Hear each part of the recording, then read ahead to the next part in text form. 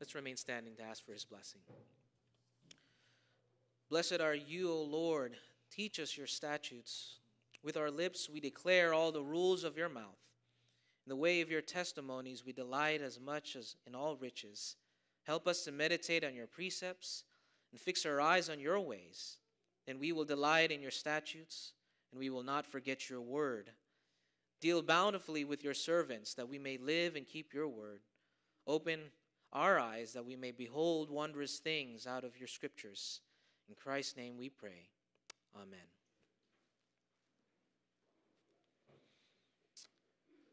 Our scripture reading in our text is found in Hosea chapter 6.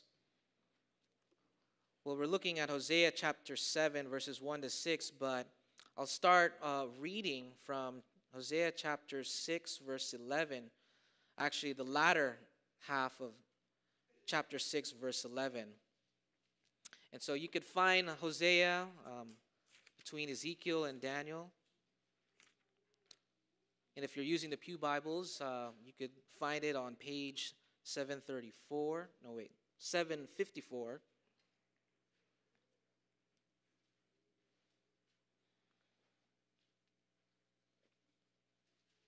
And every time I get the opportunity to preach here, I'm always known as the Hosea guy because I just continue where I left off from Hosea, hear more about judgment but then hope. So it's always a good thing to come back and revisit this book of not only judgments and indictments, but to hear the gospel, to hear the hope that Hosea reveals to us in his book. And so starting from Hosea chapter 6, verse 11, the latter half of verse 11, and then down to chapter 7, verse 1 to 16.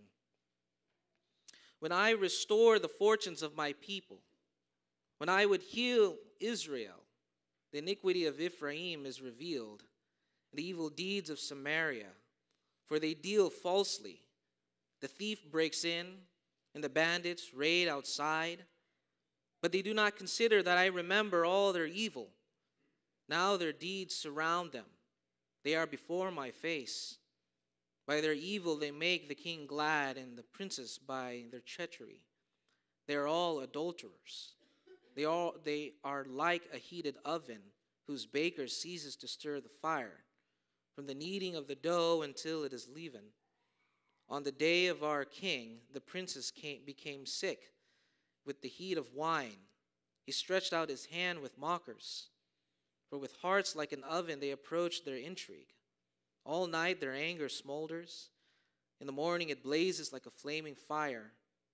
All of them are hot as an oven, and they devour the rulers. All their kings have fallen.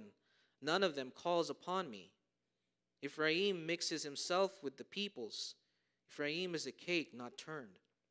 Strangers devour his strength, and he knows it not. Gray hairs are sprinkled upon him, and he knows it not. The pride of Israel testifies to his face, yet they do not return to the Lord their God, nor seek him for all this. Ephraim is like a dove, silly without sense, calling to Egypt, going to Assyria. As they go, I will spread over them my net. I will bring them down like birds of the heavens. I will discipline them according to the report made to their congregation. Woe to them, for they have strayed from me. Destruction to them, for they have rebelled against me. I would redeem them, but they speak lies against me. They do not cry to me from the heart, but they wail upon their beds. For grain and wine they gash themselves. They rebel against me. Although I trained and strengthened their arms, yet they devise evil against me. They return, but not upward. They are like a treacherous bow. The princes shall fall by the sword, because of the insolence of their tongue. This shall be their derision in the land of Egypt. Thus far, the reading of God's word. May he bless it to us. As we dive into another episode of Hosea's book in chapter 7, we're back in Israel's history in the northern kingdom where the prophet Hosea has been pronouncing God's prophetic word to unfaithful Israel, to a people who refuse to turn from their sin. And it's been a laundry list of indictments that began in chapter 4 to expose the various sins in great detail and the curse that awaits them if they do not return to the Lord. And though the prophet calls them to repentance in chapter 6 and call to return to the Lord, what happened was that the message fell on deaf ears. They have forsaken the Lord. They have chosen a burning passion for sin and rebellion. And so this list of indictments that continues in chapter 7 shows us that God doesn't view sin lightly. He doesn't just expose Israel's sin generally, but he also exposes sin in its many grievous forms, leaving no stone unturned. We see in verses 1 to 2, the Lord says, I remember all their evil, their iniquity, and all their evil deeds which are revealed. And what pattern do we see when the Lord remembers sin?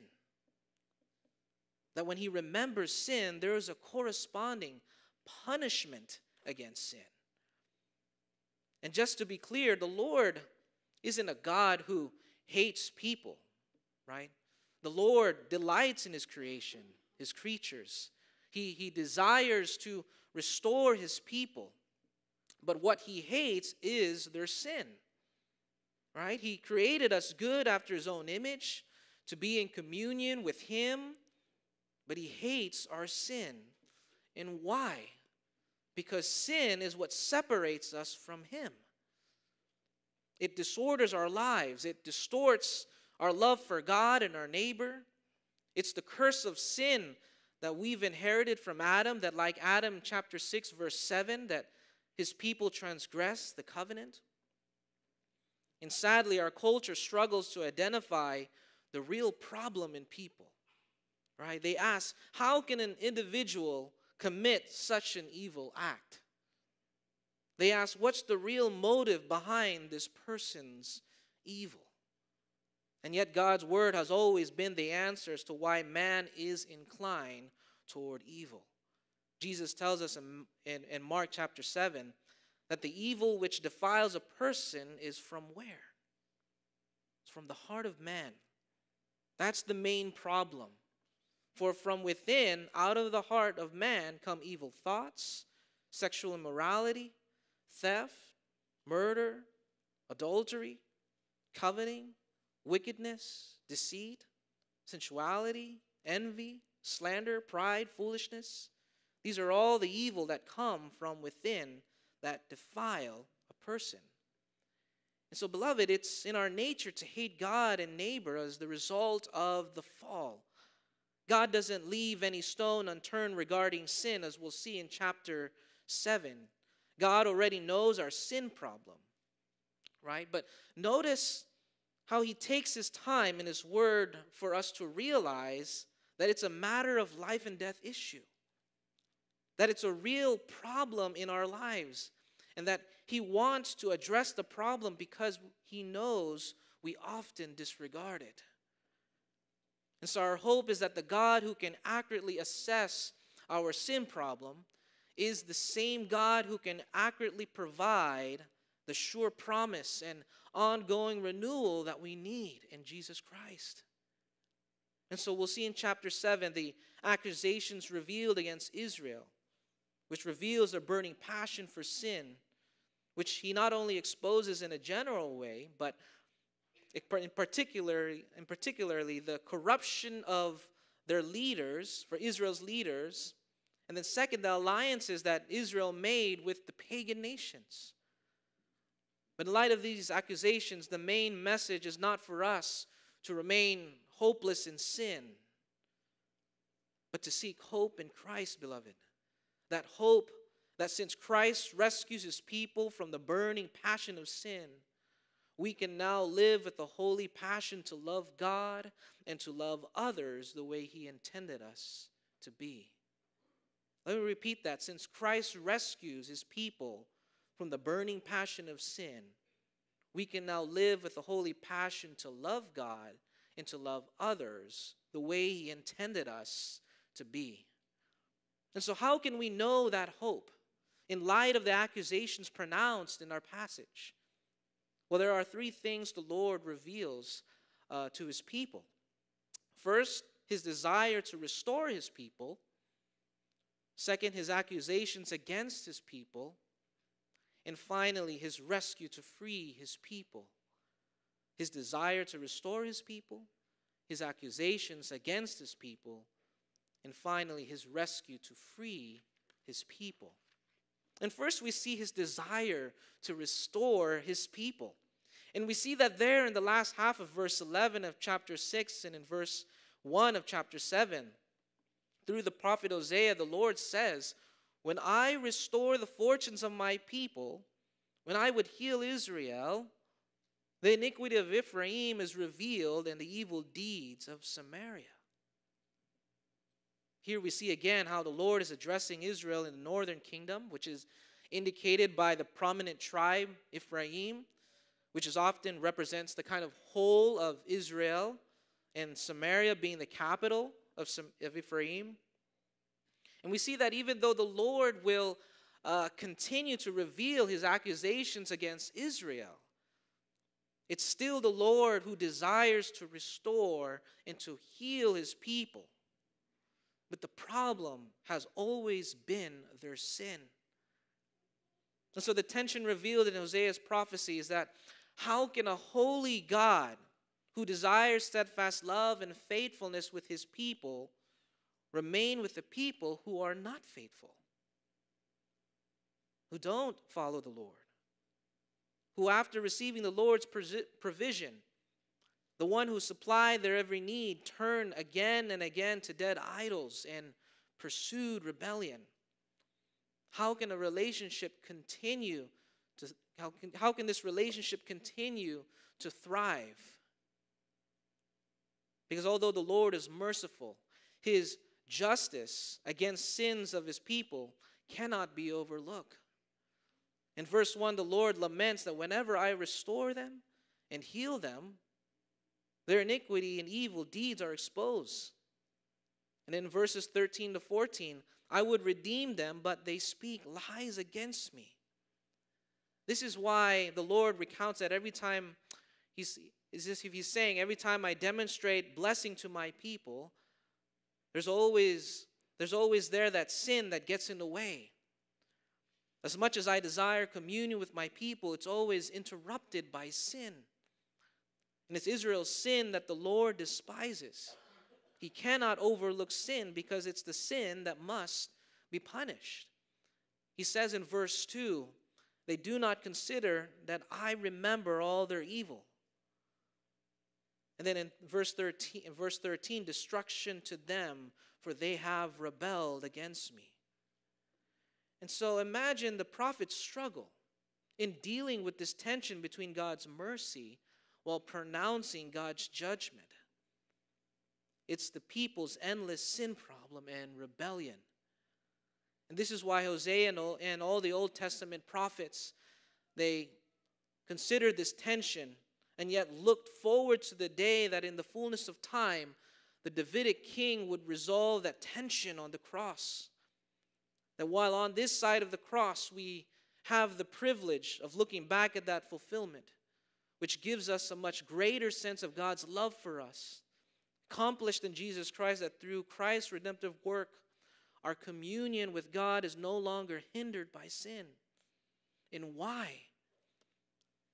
Because as one theologian beautifully said, it was there on the cross that God's holy justice was satisfied, while at the same time His gracious love was displayed. So isn't that amazing, beloved? That tension is resolved in Jesus Christ, where His holy justice was satisfied and His gracious love was displayed. So, beloved, not only does the Lord desire restoration for His people in our passage, but He must also continue to reveal His accusations against His people. And it's under this point that God's word through the prophet will bring forth these series of accusations primarily against Israel's political corruption, which we see in verses 3 to 7, and Israel's alliances with pagan nations in verses 8 to 16. And as we read there, as we read this and see this unfold before us, these accusations unfold, the prophet will compare unfaithful Israel to these everyday images to better describe their unfaithfulness, right? Images which we'll later see like a hot oven or a half-baked cake, a dove or a bow. And so it's interesting as we'll see that how he's going to communicate how it reflects Israel's unfaithfulness. And so the exposure of their sin unfolds in verse 1 by listing evil deeds, which he's already revealed in chapter 4, like lying, stealing, bandits that come together to rob people. And then in verses 3 to 7, the Lord focuses his accusation against Israel's political disorder, right, where he exposes conspirators who instigate corruption. We read in verse 3, by their evil they make the king glad, and the princes by their treachery or lies. Now, we're not told who specifically conspired evil by making the king glad, nor who that Israelite king is, but it's evident in Israel's history during Hosea's time that there were many who were corrupt in the politics of Israel to have personal gain. Many were power hungry to be on the throne, even if it ended up deceiving and assassinating a rival king.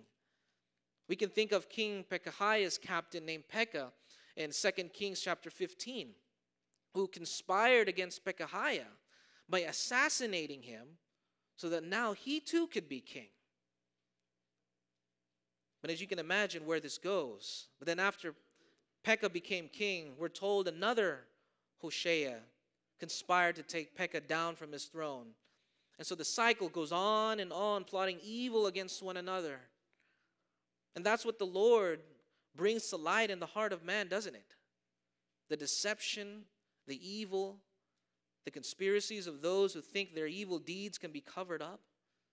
And the Lord calls them out in verse 4, saying that they are all adulterers, right? Perhaps in relation to their overall spiritual whoredom in the land. But what's next is that the prophet introduces to us an image by comparing Israel's corrupt politics to a heated oven in the next several verses. We read there in verse 4, they are like a heated oven, whose baker ceases to stir the fire from the kneading of the dough until it is leavened. And in verses 6 to 7, for with hearts like an oven, they approach their intrigue or conspiracy. And all night their anger smolders, or in other words, it burns. In the morning it blazes like a flaming fire. All of them are hot as an oven, and they devour their rulers. And so comparing Israel's sin to a heated oven, it's easy to imagine because as you start the fire, over time, the temperature in the oven increases. And in the same way, the heat of Israel's sin within its political corruption had increased over time with deception, jealousy, anger, murder, in which their sin was already blazing out of control to the point that they were devouring one another. And so it's no wonder why Israel's rulers assassinated one after another. Because it's a picture of how feeding our sinful desires can turn into a passion to seek more and more, in which more sin is never enough. And this is perhaps one of the darkest times in Israel's history. In verse 7, the Lord reveals Israel's political extinction as a result of this, in which he says, all their kings have fallen, and none of them calls upon me. Right? We see the Lord's lament that Israel's rulers have completely forgotten the Lord. But not only do we see the Lord's accusation against Israel's political corruption, we see also his complaint against Israel's alliances with the pagan nation. We see in verse 8 that Ephraim mixes himself with the people. In other words, when Israel mixes itself with the pagan nations, God's people are no longer seen as a holy nation that reflect the holiness of God. We read in Psalm 106, 34, 35, they did not destroy the peoples as the Lord commanded them, but they mixed with the nations and learned to do as they did. See that? And so in the same way, beloved, as believers who live in a culture that's increasingly anti-Christian, the lesson here is that we must not be tempted to be like the world, especially when the church is attempted to accommodate to the culture without biblical warrant, but to just simply fit in. And I think the mandate in the new covenant to avoid compromise is even greater, especially among believers who are united to Christ and united to believers who have received the gospel of truth, which is the power of God for salvation. So to compromise the gospel that we now have would be a great sin. And so another image that's compared to Israel's compromise in verse 8 is like, we read there, a cake not turned. In other words, it's like a cake that was placed in the oven, which was not evenly turned, and so it ended up half-baked, right? One side is cooked and the other side is raw and mushy. And so it's not really edible. That's what compromise looks like. You're not one, you're not the other. But you simply mix with the world, becoming indistinguishable from God's people. And in verse 9, because Israel pursues compromise, they become unaware that the pagan nations that they mix with devour their strength away. And like an old man growing gray, they become weaker.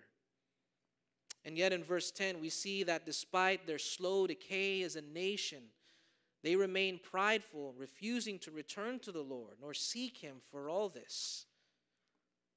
But not only do we see the image of a cake half-baked, but we see in verse 11 that Israel is compared to a dove, right? For she is like a dove, silly without sense, calling to Egypt, going to Assyria. And as one commentator points out, Israel is like a dove who is fickle-minded. She goes back and forth between Egypt and Assyria, not realizing her fundamental problem of spiritual adultery. And in verse 12, even though Israel, like a dove, tries to flee in rebellion, the Lord will spread his net over them to bring them down like birds of the heaven and discipline them. And then the final image that Israel's compared to in verse 16 is that they're like a treacherous bow, or in the NIV, a faulty bow, which is basically a bow that is useless, right? You try to aim at the target, but once you release the arrow, it always veers off to the side or at a different direction. In reality, it has no direction. And that's what Israel has become. A nation that initially aimed to go in God's direction, but because of their spiritual whoredom, it veered off the path and missed the target. And what is God's just response against their sin? What is God's just response against our sin? But to pronounce his judgment in verse 13 to 16, woe to them, for they have strayed from me. Destruction to them, for they have rebelled against me. They speak lies against me. They do not cry out to me, but wail in their beds, gashing themselves like pagans. They devise against me, and so now their princes shall fall by the sword because of the insolence of their tongue. And Israel will be mocked by the Egyptians in the land of Egypt. And so, beloved, in light of hearing the long list of accusations, the Lord reveals that against his people, knowing that we too on this side of the cross are prone to wander, right? We're inclined by nature to hate God, to hate our neighbor, just like Israel. And so the question is, what hope is there for us? To whom do we turn to in our hopelessness and failures in the Christian life? But to seek the Lord through Jesus Christ. And that's finally in our last but brief point, that we are to realize his rescue to free his people. Because not only does he desire to restore his people, but he actually rescues his people and frees us from sin by entering our sin-cursed world to become human like us, to live the perfect life that we should have lived, and to take our place on the cross, beloved. That even though his enemies conspired to end his life like the corrupt kings of Israel, his death did not mean defeat, but a victory over sin and death. So that when he rose again from the dead, he sent his Spirit to recreate his people. He recreates them so that spiritual whoredom and rebellion that we've just heard, the corruption, would no longer characterize his people, but what? But only love, peace, holiness, mercy, righteousness, and justice, which would mark his people. And so in closing, beloved, may you rest in that truth. May you rest in the Lord's comfort that he renews a people who have received mercy, that he heals our apostasy, and that we as the children of Israel find a renewed desire to seek the Lord and to fear him forever and ever. Amen. Let us pray. And I'll be using once again that lovely prayer from John Calvin after he lectured this chapter. Father God, grant, Almighty God, that since you see us to be so prone to all the allurements of Satan in the world, and at the same time so lacking of judgment, grant that by your Spirit leading us, we may proceed in the right course in which we have already entered under your guidance and directing hand, so that we may never go astray from your word, nor by any means turn aside from pursuing the mark which you have set before us. And though Satan may attempt to draw us aside, may we yet continue steadfast in your service. And so proceed until we arrive at that blessed rest which you have promised to us in Christ Jesus our Lord. Amen.